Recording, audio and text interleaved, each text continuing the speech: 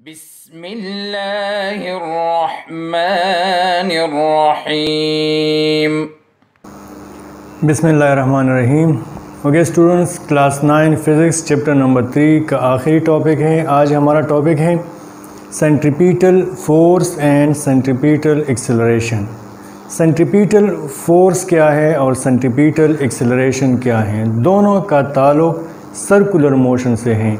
वो बॉडी जो एक सर्कल में मूव करे, सर्कल में मोशन करे, तो वो सेंट्रीपिटल फोर्स और सेंट्रीपिटल एक्सेलरेशन दोनों का ताल्लुक सर्कुलर मोशन से होगा।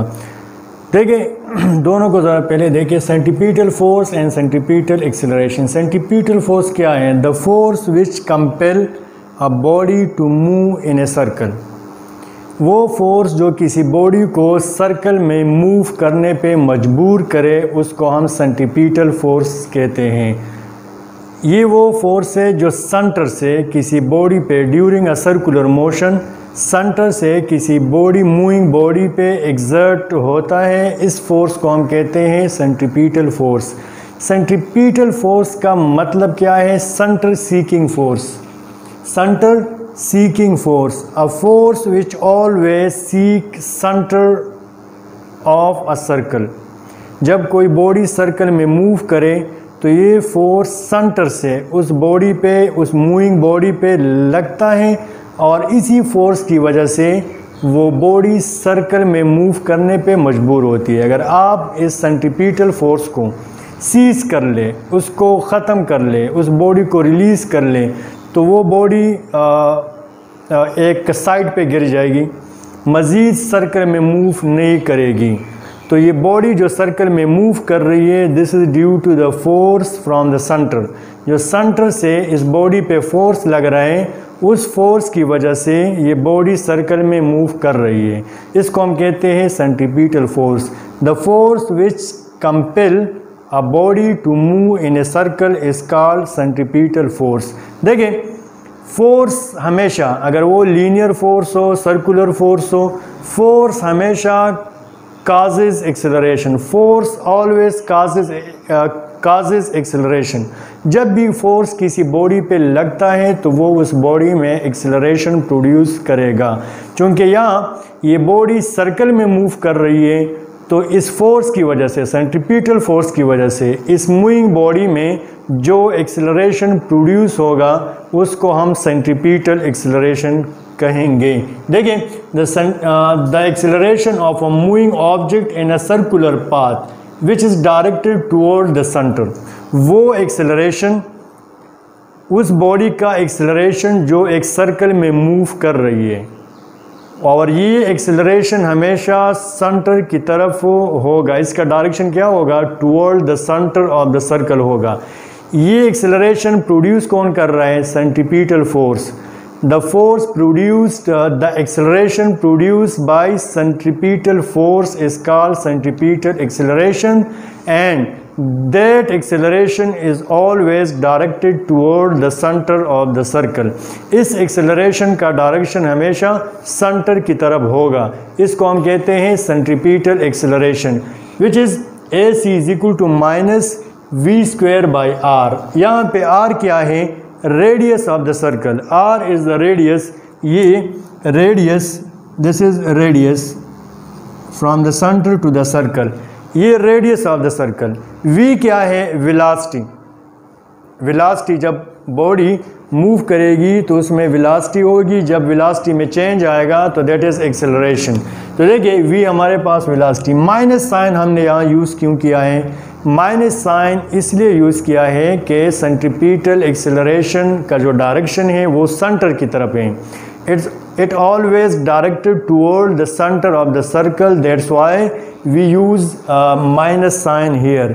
सो centripetal acceleration is equal to minus we square divided by are, where V is the velocity of the body, r is the radius of the circle, and the minus sign shows that the acceleration is directed toward the center of the circle. तो देखें, ये तो था centripetal acceleration और centripetal force. Centripetal force का formula क्या है? Fc is equal to minus M we square by are. ये कहाँ से आया?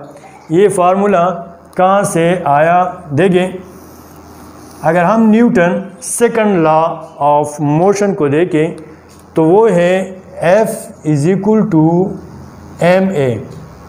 F is equal to M A, ये फोर्स। देखिए यहाँ मैंने C लगा दिया, सेंट्रीपिटल फोर्स। M A की वैल्यू अगर आप देख ले तो यहाँ क्या है, -v²/r। तो A की जगह लगा दे -v²/r। Now if we rearrange it, so -mv²/r.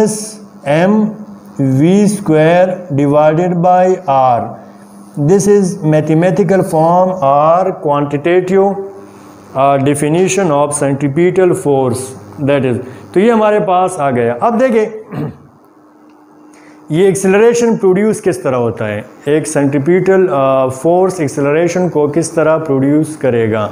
जब भी कोई बॉडी सर्कल में मूव करती है, यहाँ देखें एक बॉडी है जो एक सर्कल में मूव कर रही है, बॉडी सर्कल में मूव कर रही है, यहाँ पे इसकी वेलोसिटी v है, यहाँ पे इसका डायरेक्शन क्या है, अगर आप देख लें तो इस वेलोसिटी का डायरेक्शन ये है, यहाँ पे ये बॉडी आ गई। अब इस वेलोसिटी का डायरेक्शन क्या है, इस डायरेक्शन में है। यहाँ भी आप देख सकते हैं ये बॉडी सर्कुलर यानी मोशन कर रही है ड्यू टू सेंट्रीपिटल फोर्स। इस बॉडी पे सेंटर से फोर्स लग रहा है और इस फोर्स को हम कहते हैं सेंट्रीपिटल फोर्स, ठीक है। तो इस सेंटर से इस बॉडी पे फोर्स लग रहा है। अगर आप इस पॉइंट में देख ले तो इसकी वेलोसिटी इस डायरेक्शन में है। फिर ये body, let's say this is point A, फिर ये बॉडी पॉइंट बी पे आ गई, तो यहाँ पे इसकी वेलोसिटी का डायरेक्शन इस साइड पे है। फिर ये पॉइंट सी पे ये बॉडी आ गई, तो यहाँ पे इसका डायरेक्शन, वेलोसिटी का डायरेक्शन इस साइड पे है। फिर पॉइंट डी पे आ गई, तो यहाँ पे इसका डायरेक्शन इस साइड पे है। फिर पॉइंट ई पे आ गई, तो यहाँ इसका डायरेक्शन इस साइड पे है। तो अगर आप देख लें हर एक पॉइंट पे वेलोसिटी अपना डायरेक्शन चेंज कर रहा है। वेलोसिटी क्या कर रहे हैं, अपना डायरेक्शन चेंज कर रहे हैं। और ये डायरेक्शन चेंज क्यों कर रहे हैं, ड्यू टू फोर्स। अगर ये फोर्स ना होता, अगर यहाँ से मैं इस फोर्स को ख़त्म करूँ तो ये बॉडी इस डायरेक्शन में मूव करेगी, पॉइंट बी तक नहीं आएगी, बल्कि यहाँ से रिलीज़ हो जाएगी और यहाँ पे ये बॉडी मूव करते करते यहाँ पे आ जाएगी। फिर पॉइंट बी या पॉइंट सी या पॉइंट डी या पॉइंट ई तक ये बॉडी नहीं जाएगी, बल्कि सर्कल से बाहर निकल के एक साइड पे गिर जाएगी। तो ये पॉइंट बी पे ये बॉडी क्यों आ रही है, due to this force. Point सी पे ये बॉडी क्यों आ रही है, due to this force. Point D पे ये बॉडी क्यों आ रही है, due to this force which is acting on the body from the centre. इस फोर्स की वजह से ये बॉडी डिफरेंट पॉइंट पे इस सर्कल में मूव कर रही है। तो जब डिफरेंट पॉइंट पे मूव करेगी तो हम देख सकते हैं A B C D E पे कि इस वेलोसिटी का डायरेक्शन चेंज हो रहा है हर एक पॉइंट पे। तो इस वेलोसिटी में जो ये चेंजिंग डायरेक्शन ऑफ वेलोसिटी, इसका काज क्या है, इसका काज क्या है, फोर्स है।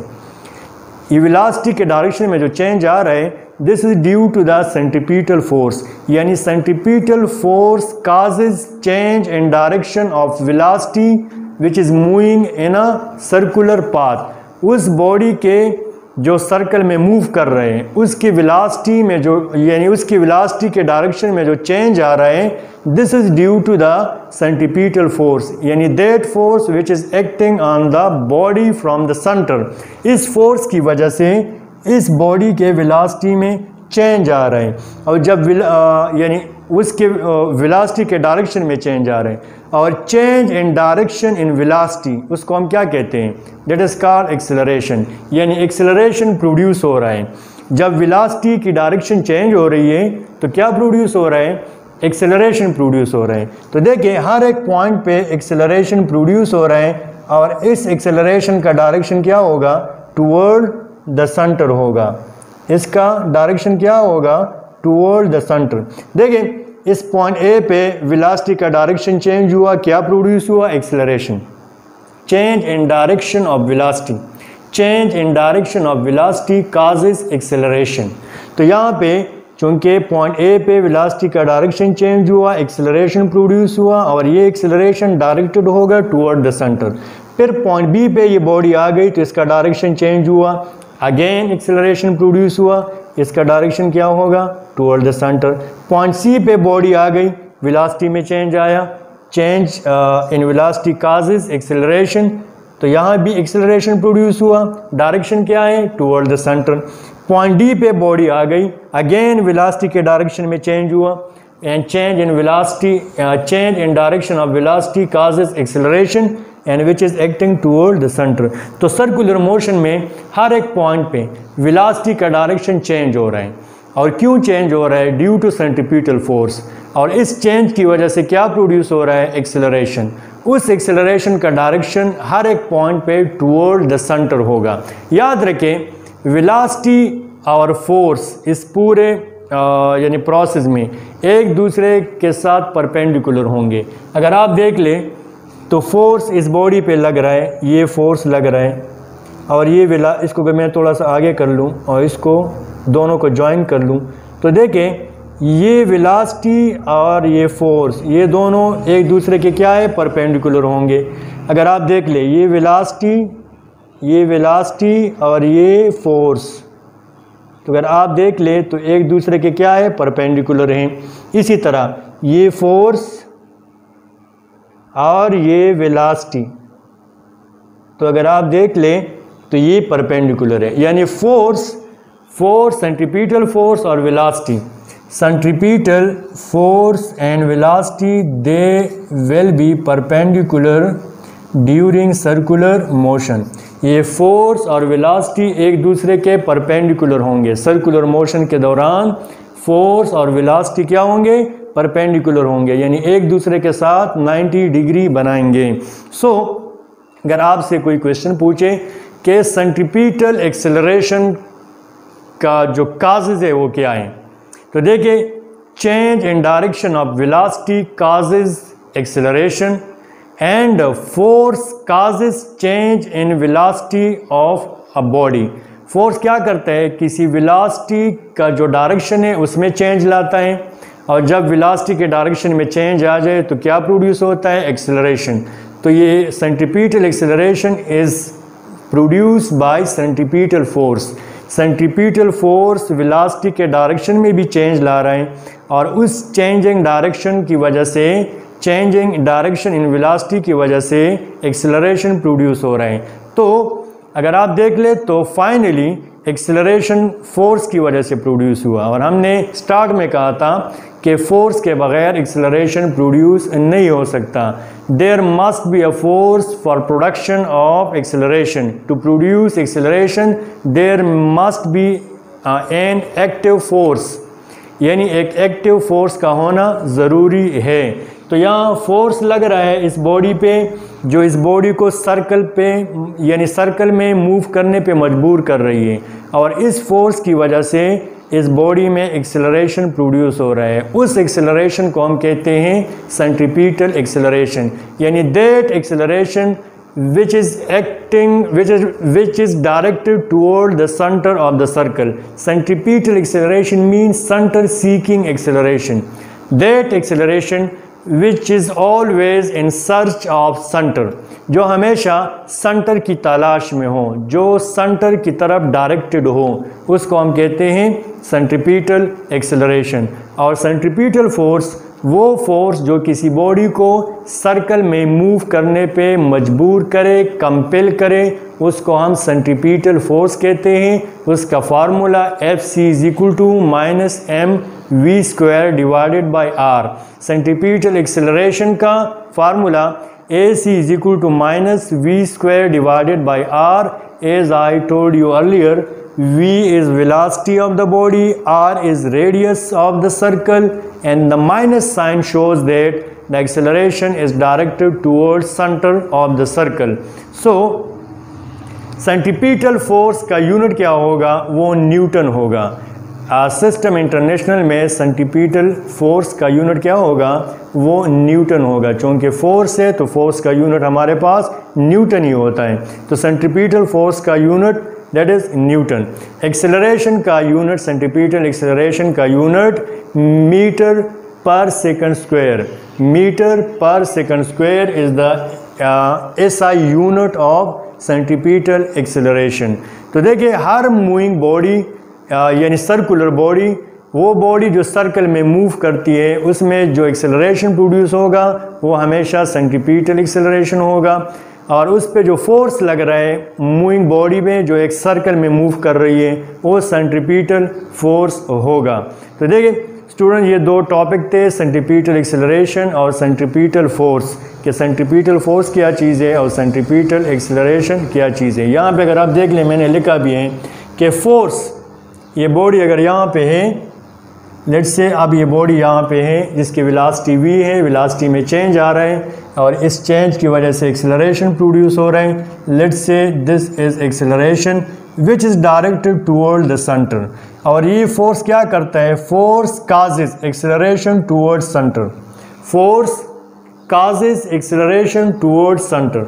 यहाँ पे वेलोसिटी का डायरेक्शन चेंज हो रहा है तो वेलोसिटी चेंजेस डायरेक्शन, यानी सर्कुलर मोशन में हर एक पॉइंट पे वेलोसिटी अपना डायरेक्शन चेंज करेगी और इस चेंजिंग डायरेक्शन की वजह से एक्सेलरेशन प्रोड्यूस होता है। तो basically force causes acceleration toward centre, force क्या करता है, वो एक्सेलरेशन प्रोड्यूस करता है इस बॉडी में और वो एक्सेलरेशन उसका डायरेक्शन क्या होगा, टूवर्ड द सेंटर होगा।